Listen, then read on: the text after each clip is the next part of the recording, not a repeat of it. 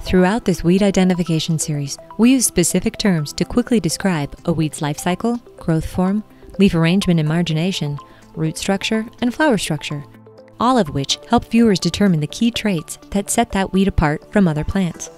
In the interest of time, we don't define those specific terms in the actual weed identification videos. So the purpose of this video is to give you definitions and examples of those key words. Annual species complete their entire life cycle, from germination to the production of seed, within 1 year and then die. Summer annuals germinate during spring and early summer and mature by fall of the same year. Winter annuals germinate during fall and mature during the spring or summer of the following year. Biennial species take 2 years to complete their life cycle. In the first year, the plant is a rosette.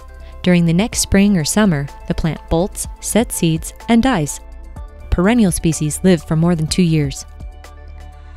The first recognizable stage of many plant life cycles is a seedling, when a plant has 1 to a few small leaves. Many perennial and biennial plants then grow into rosettes, which are clusters of basal leaves typically of the same height and length. Annual plants and twining vine species frequently do not have an obvious rosette stage. Many plants then shoot up 1 or a few flowering stems in a stage called bolting.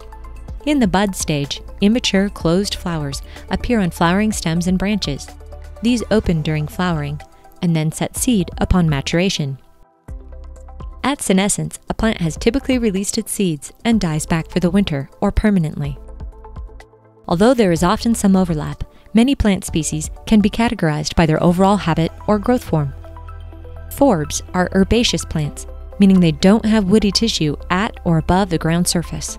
Grasses are herbaceous plants with jointed and hollow stems and sheathed leaves. Shrubs are woody perennial plants, typically growing less than 13 feet tall, and often with multiple stems arising from or near the ground. Subshrubs are similar, but usually less than 2 feet tall. Trees are woody perennial plants, typically growing taller than 13 feet, and often with a single stem arising from the ground.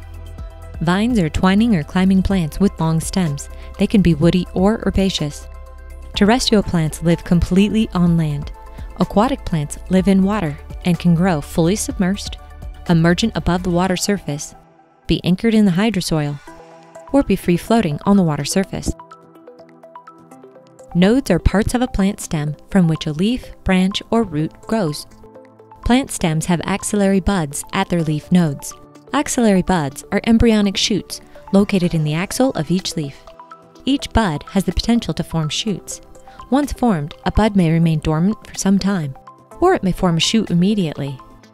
Some leaves are called compound, in that they are further divided into smaller leaflets. You can tell the difference between a compound leaf's leaflet and a simple leaf by checking where the leaf attaches to the stem. If there is no axillary bud, then it's a leaflet and not a leaf. The way true leaves are arranged along the stem is an important diagnostic feature. Alternate leaves appear singly at stem nodes on alternate sides of the stem. Opposite leaves appear in twos at stem nodes on opposite sides of the stem. Whorled leaves are when 3 or more leaves radiate outward from a single stem node. Most leaves have margins that are smooth, lobed, or toothed. Smooth margins are pretty straight and smooth along their entire length. Lobed margins have shallow or deeply rounded segments. Toothed margins, also called serrated, are saw-like, with teeth on the edge that may be different in size. Some margins are doubly toothed, where the individual teeth each contain smaller teeth. Many plants have either taproots or fibrous root systems. Taproots are large, central, and dominant roots from which other roots sprout laterally. Typical taproots are somewhat straight and very thick, tapering in shape, and grow directly downward. Fibrous roots do not have a primary root like the taproot. They grow downward and outward with repeating branches to form a mass of small roots. Some plant root systems also have rhizomes or stolons, which shoot up new stems, allowing the plant to spread vegetatively. Rhizomes are horizontal underground stems that resemble roots and send out new roots and shoots. Stolons, also called runners, are stems which grow at the soil or water surface or just below ground that form new roots at nodes and new plants from buds. A typical flower has 4 main parts: sepals, petals, stamens, and a pistil.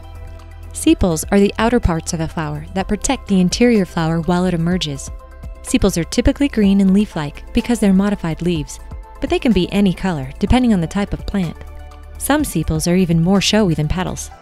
Not all flowers have sepals, and in some cases, the sepals are modified into bracts that surround the flower.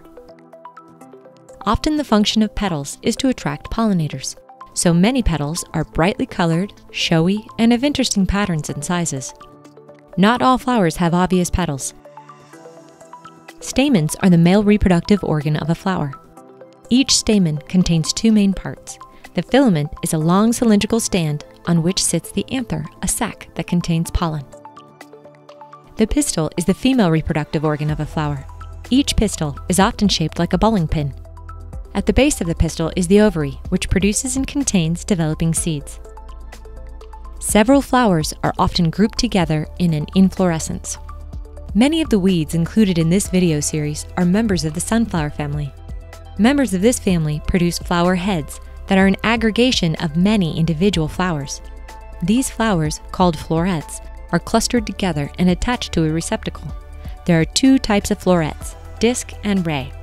Some species produce only one type, while others produce both. The receptacle and florets are enclosed by modified leaves called bracts.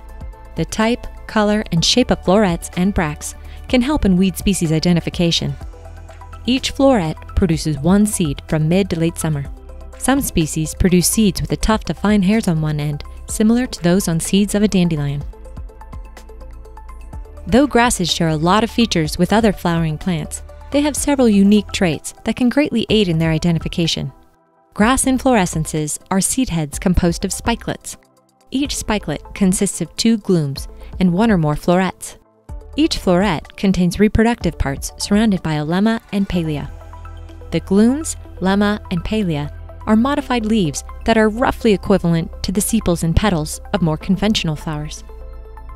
In some grass species, one or more awns extend from the tip of the lemma.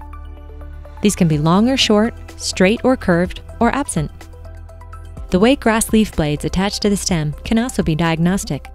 A leaf sheath is the part of the leaf which encircles the grass stem before it opens out into the leaf blade. At the junction of leaf blade and leaf sheath, there is sometimes a small extension called a ligule. These vary from absent to several millimeters in length and are often membranous or consisting of a short ring of hairs. Auricles are small outgrowths just below the ligule that clasp the plant stem. They may be finger-like, hairy, or absent.